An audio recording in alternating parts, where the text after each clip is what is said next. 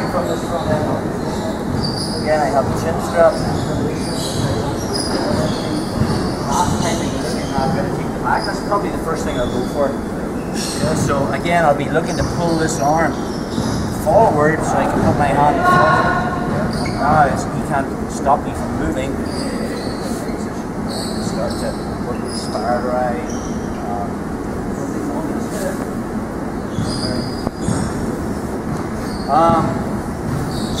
Of course, things aren't that simple. From my front headlock position, maybe I'm pulling this forward to control the space. Car's immediately pulling this arm back. There's no way then I can get on the back. That opens up the guillotine. Okay, so I can swing the chin strap, coming up and make that connection. Again, we talked about once I make the grip, I need to secure it. So from there, once I get my double chin strap, my elbows coming high, and I get it in nice and deep. So once I get into here, I either have the guillotine, or possibly by going to the guillotine, and maybe he brings his hand forward to defend, and puts the arm in the guillotine. Okay, so I'll either be here or here. So then we kind of want to be looking at where's his head. Okay, just around.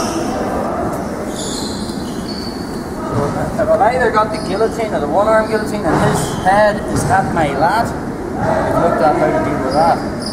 So from there, if his head's at my lat, I'm just going straight to the guillotine from our guard. So again, from here, making sure that I bring my elbow high, and then coming in nice and deep. So I want that connection up there. From there, I get my foot in this hip before my foot hits the mat. Finish, first motorcycle grip, bring my crunch in. Arm and guillotine's the same. So whether I just trying to attack, arm comes out, I'm looking to see where his head is. It's under my, or connected to my lat. Again, my elbow coming up. So I have that double chin strap. And then get these super deep. Use my hips. Again, I want to make sure that my butt, okay, my foot next to the hip before my butt hits the mat. This one, the elbow goes down to finish reverse position. Sometimes in this process, bring his head inside. Okay? If I've got the guillotine grip, and I've got the double chin strap, I'm not trying to get his head back out again. Just switch to my 10-finger guillotine. Or that happens to be an arm and guillotine connection, where I'm here and here, and he brings his head inside.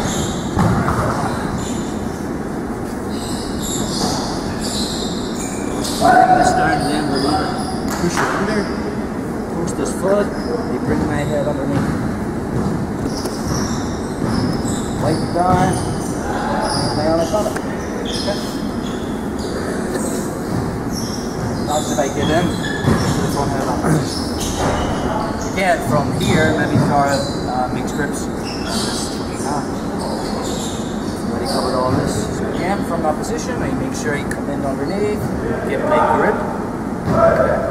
And from there, I can push his head inside. Okay. And I'll stand up, get a bend in his neck. Just sit through for everybody going to have it.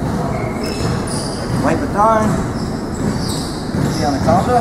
So if I haven't quite got the bag, the hand goes through. Finish. Ducks. Last night's move. Position.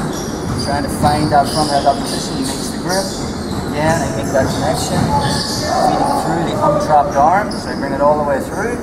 Switch my grip. Use that forearm. Put it in his neck. I can lock my doors, or I can just take it from here. But getting his chin in his chest was the detail that we talked about on a base, and then I can just roll over that shoulder. And shoulder. So, for those guys that have been here every class, you can just put it all together. Obviously, the guys that have missed, just drill what you can, what you've done. Okay, so let's play around with that, guys.